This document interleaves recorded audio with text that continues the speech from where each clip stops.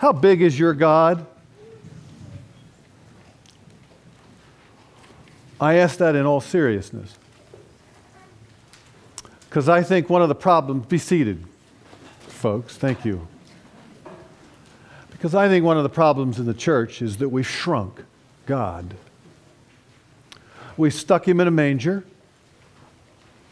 We've tried to wrap our minds around him as if that's possible. We've tried to figure out how God will act, where God will be, what God wants us to do and think, and we figured it all out. In other words, God is smaller than I am, and if that's the case, then you're all in a lot of trouble. I want to tell you the story that all of you have heard me say this before, to tell this story before, as an entree into the 3rd chapter of John. Because John's gospel, in John's gospel, we meet an enormous God. It is, in my humble opinion, the biggest God of the Bible.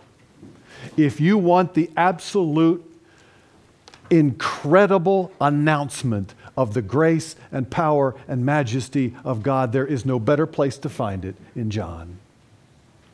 The story is Mel Brooks' story about the tribe in Africa who used to worship a big brave named Phil. He was the largest brave in the tribe, and everybody fell down and worshiped Phil until one day in the jungle there comes a lightning and thunderstorm, and a crack of lightning knocked Phil dead. And Phil's laying on the ground dead, and the whole tribe gathers around Phil, and they're absolutely shocked that this could happen to Phil until one of the braves says, uh-oh. Somebody's bigger than Phil. Somebody is bigger than Phil. Let's meet that somebody. Turn, if you would, to the 3rd chapter of John.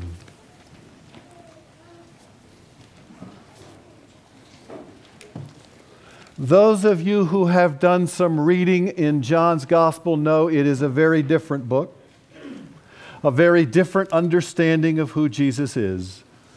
The story that we are about to read is supposedly about Nicodemus, but as all stories in the Bible are, it's not about Nicodemus at all. It's about God. There was a man, a ruler of the Pharisees named Nicodemus. This man came to Jesus. John wants us to know this phrase is really important, by night. One of the things about John is that there are multiple meanings for most of the things that are going on. This is, I would imagine, not only chronologic night, but this guy comes to Jesus in the dark. He leaves Jesus in the dark. Nicodemus never quite gets it, never quite sees the light, never quite comprehends the God in whose presence he finds himself.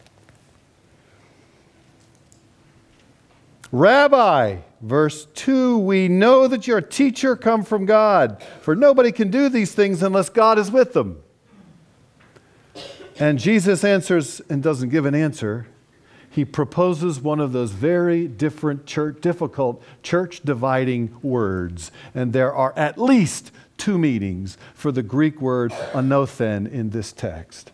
Truly, truly, I say to you, unless one is... What does your Bible say? Mine says born anew. What does your... Born again. Anybody else have a different one? Born from above. Born from above. It's got 2 possible meanings. It can mean born again.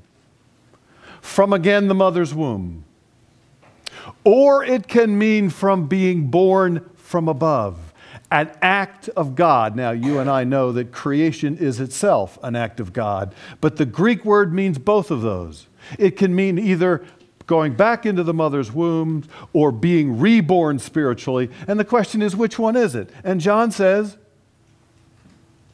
yes, that's right. It's both. And that is both the beauty and the problem with John. It is both. And it can't be one or the other when you're talking about this 15-dimensional God. Nicodemus sees it as one or the other, right? What does Nicodemus say? How can a man be born when he is old? Nicodemus sees it as born again. He's missed the whole level of born from above because he can't fathom it. How can a three-dimensional mind be expected to fathom a 15-dimensional God? That's the problem Nicodemus is running into. And I suspect it's one of our problems. Can he enter a second time into his mother's womb and be born? And Jesus answers, truly I say to you, unless one is born of water. Now, does that mean baptism, or does that mean the water from the mother's womb? And John's answer is, that's right. It's both. Unless one is born of water and the Spirit from above, he cannot enter. They cannot enter, she cannot enter the kingdom of God. That which is born of flesh is flesh, that which is born of the Spirit is spirit. Do not marvel that I tell you, you must be born anew again from above. Here's another one of those words that's really important for John. The word is wind in verse 8. The wind blows what it will. The Greek word is pneuma. It can mean wind, or it can mean spirit. The presence of the Holy Spirit.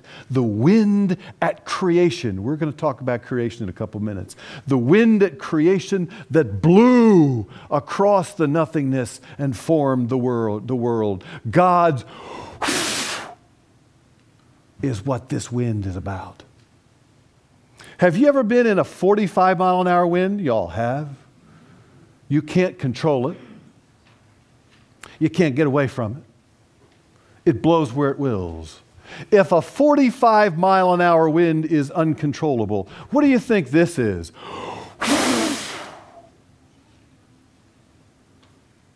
We don't have a prayer to control something like that. So is the wind Spirit of God, or is it wind? And John says, that's right. The wind blows where it wills, and you hear the sound of it, but you don't know where it comes from or where it goes. We've tried.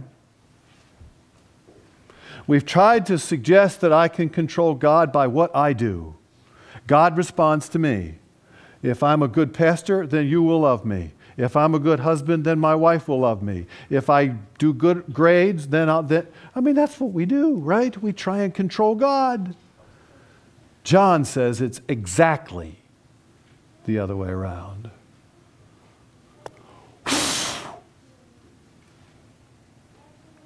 Verse 11, truly, truly, I say to you, we speak of what we know and bear witness to what we have seen. Nicodemus in 9 says, I don't get it. Nicodemus is in the dark.